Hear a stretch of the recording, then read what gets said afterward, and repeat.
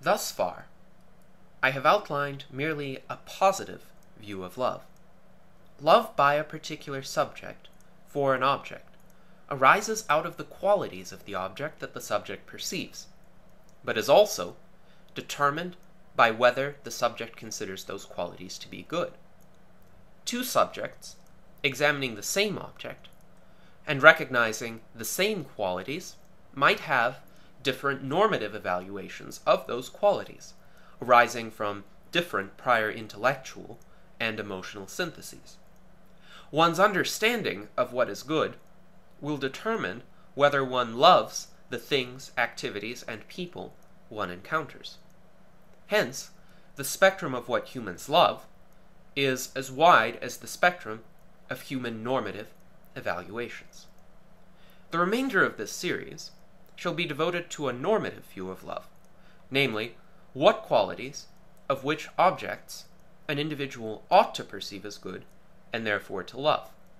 How ought different kinds of love differ depending on the different objects of love?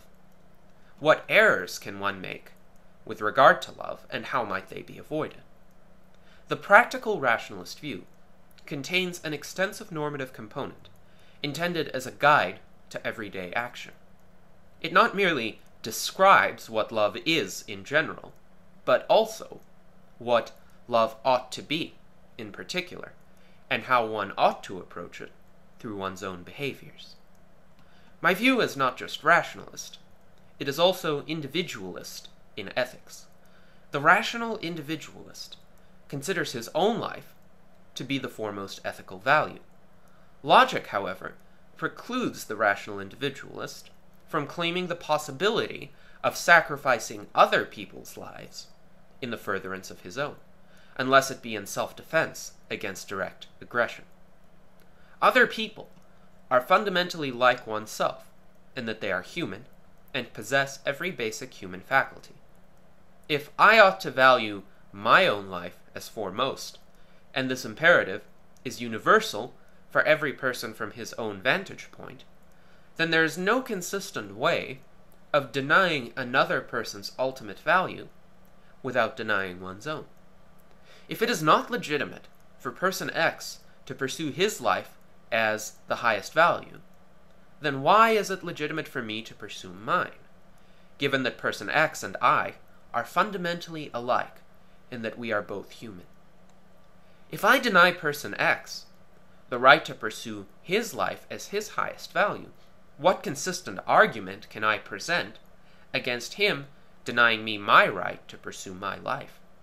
Thus, the rational individualist believes that he ought to maximize his own long-term, fully considered self-interest, given the stipulation that logical consistency requires that he not infringe on the natural rights of any other person.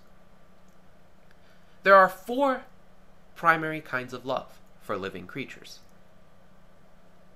depending on the qualities of the object. One of these kinds of love may coincide and overlap with the three others, but also may encompass objects outside the three other kinds of love. This is love for the innocent. The other three kinds of love for parents, love for children, and love for a spouse, may not be directed by a single subject at the same individuals, as these kinds of love entail fundamentally different relationships between the subject and the object. Each of the four different kinds of love arise from a recognition of and a desire to advance different kinds of goodness, as summarized in the following diagram. The desire to preserve innocence leads to love for the innocent. The desire to express gratitude leads to love for one's parents. The desire to reward virtue leads to love for one's spouse.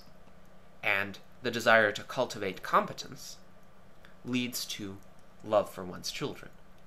And you can see the diagram by following the link in the references section accompanying this presentation. So, what is love for the innocent? Innocence is today often conflated with inexperience or ignorance of the evils and problems present in the world.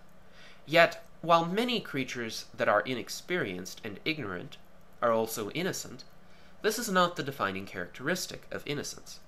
Rather, innocence is best described as a complete lack of malice toward any living creature, combined with a lack of severe unintended threats toward any human being. It is possible to be both aware of and to have experienced evil without wishing evil upon any living being. Thus, creatures of any age or degree of intelligence and knowledge have the potential for being innocent. All infants and young children of any species are innocent in that they have neither developed any malice toward any living creature, nor the ability to unintentionally harm any human being. While some adult humans may have ill intentions toward other creatures, no baby human has such intentions.